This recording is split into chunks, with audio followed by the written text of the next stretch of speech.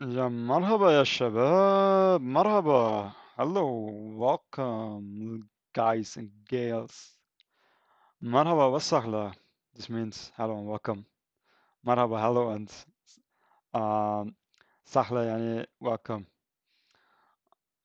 Um, now we want to write our first unit test. Now it's the time. As you might remember from the previous video, we created this empty TypeScript file here in tests package. The formatDate.tests because we have formatDate TypeScript file here in composables. So let's get it on. Okay, first we can describe our test and we say describe unit tests for format date composable. It's just for you that you know what you're doing or for your teammates. Okay, semicolon at the end, and now again parentheses, equal sign, greater sign, and now curly braces to get started. The first thing, it from vtest, yeah, this is it is to iterate through each test. Okay, parentheses. Now we give it a name, or this is our first test. When date is valid, return. I'm used from Kotlin and Java always to write tests when, then. When, then do this. Okay, when date is valid, then return formatted date. Okay. Parentheses, equal sign, greater sign. And curly braces. Also make sure here's a semicolon at the end. And now we can write some logic. Okay, let's start with our first date. Const date1 equals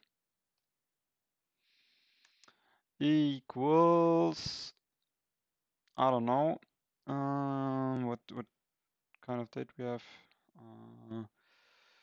We have 2024 and 23rd of January. Okay, let's call it actual date. Let's call it actual date 1, and then we have a const expected date 1. And what we do now expect is the reverse order of the date. The day first, the date 21st, period 01, period 2024. This is what we are expecting.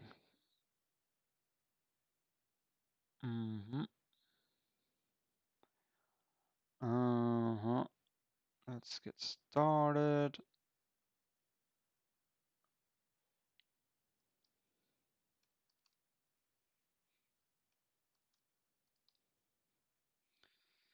And we will have a result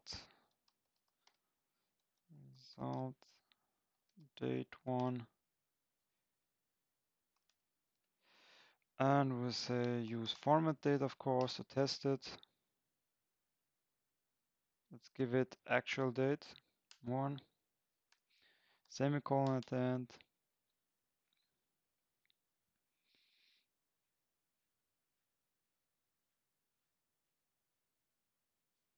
And now we can basically what we can do is duplicate these lines, just change everything with 1 to 2, and of course the actual values in here. Let's take another date.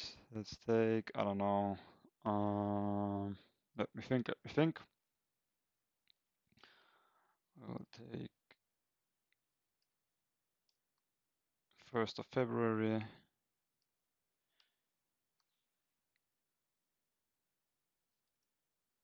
1st of February, and that's it. And here, of course, we have also actual date too. And yes, that's it. Now we can say expect.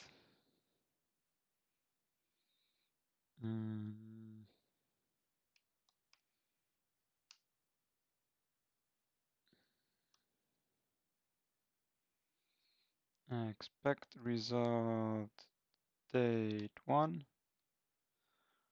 to be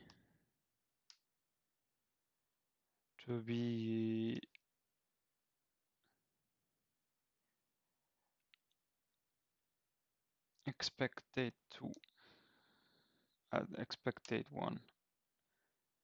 And the same thing basically for the other ones. Okay, now we can run this. You can run all the tests here because we have only one test, but date, okay, something failed.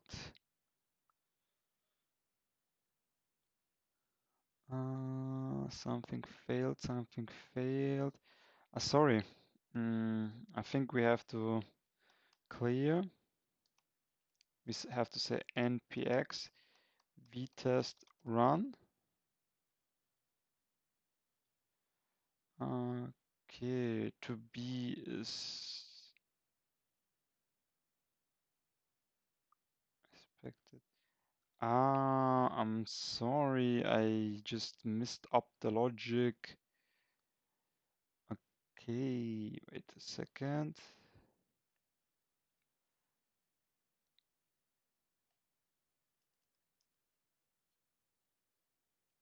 Let me just start the server. I'm just in a second. Yeah, Shabab, I'm back, but this is why you should always write unit tests, because sometimes, to be honest, the main reason why you write unit tests is to see if your logic is not tightly coupled, that you can introduce changes to your functions, to your methods, and that is not so tightly coupled, because if you struggle to write unit tests, you will notice that your logic is not the best. Not the implementation of the logic, business logic is not the best, and that's why you should make it smaller perhaps and so on. But also sometimes you figure out that you have a logic error, and I have had a small logic error here. As you can see, I've changed here some things. Like formatDate, I had it in US, but I am here in Europe. And in Europe, we have always the day first, then the month, and then the year.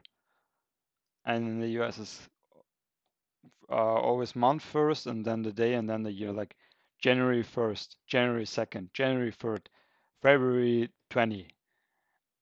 And yeah, this is something I changed here. You can keep it in US, English US, but then your tests will fail, or you have to adapt the tests. And now the test should work. Now you see they are red, but now, also you see here in the task how it is. This is how it formatted, like the cook manakish ID 4. Let's see it here. Cook manakish ID 4, and this is how it is. Year first, month then, and then you have the day 22, and here's day first, then month, then year. Okay. And now this should also, let me just stop this. To run tests from the terminal, you can use npx, but let us now just test it with here. Let's see if the ID works. Don't know why, I think there's something, but npx vtest run.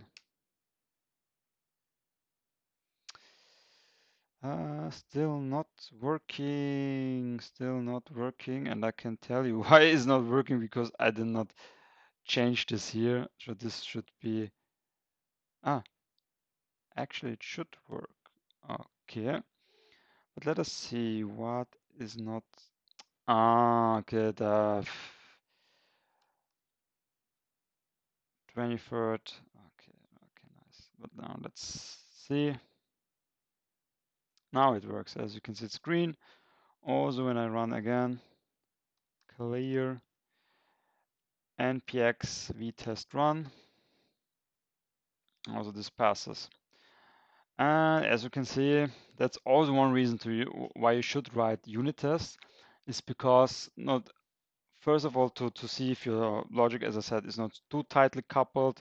If you have to break out some things, make your logic smaller, then you figure out also if the code behaves like I expect it to behave, especially useful for edge cases. Like normally you would always withdraw money, for instance, from a client, or you will deduct money from a client on let's say on the end of the month. Let's say you always deduct money for end of the month, but what is the case when it's February, and February has, the end is 28 or sometimes 29 in a 4-year period, and but normally it's always the 30 you deduct money, and this is an edge case you can test. And but you also, if you write unit tests, you understand your logic better. And to be honest, for instance, this formatDate, I told you I have it from the internet, and now I understand a little bit more. Okay, this local was the reason why the local US was the reason why the month is first and then the date comes second. And yeah, this is a reason why you should write unit tests. And this is also the reason why we will continue to write unit tests. So, sorry. There is something missing. One more method. Of course, we have the sunshine case. Now we want to see the error case. Now let's copy this, put it in here, make a curly brace, parentheses, and also this. Gosh, okay. When date is invalid, then return empty string.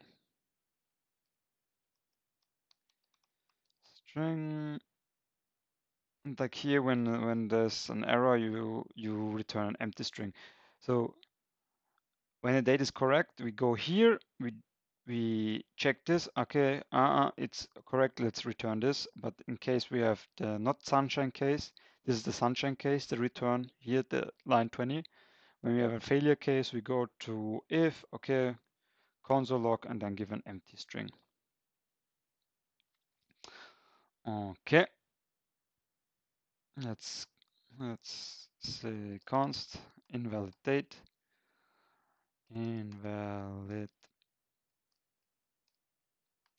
valid date. Let's give it an invalid date.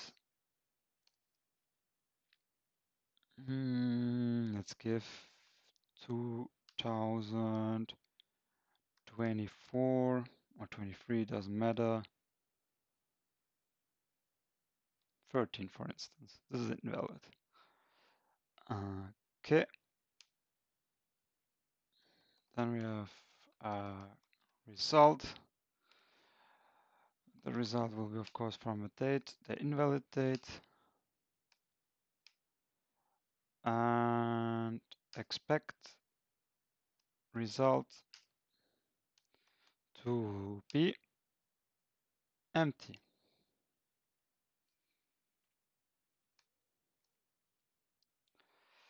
And now we can again run this, but I think I will show you from the terminal because not all of you might have WebStorm. And from the terminal you can always run things. And as you can see, also this test passed. And yeah, you can play around, like I don't know. For instance, I should also not work if you have just 11th and you say 89, for instance. Now let's run this. Also, this passes. That's great. That's great. And yeah, this is the second test, and you can have a third test. You can have as many tests as you want. And that's basically it for this test video. In the next one, we'll continue to write more tests for the other files in here, for the other composable files. And yes, that's it. So I hope you liked this video. I hope you learned something. If you did, like, subscribe, and write some comments. What can I do better? And see you in the next one. إلى اللقاء يا شباب. See you soon, guys and girls.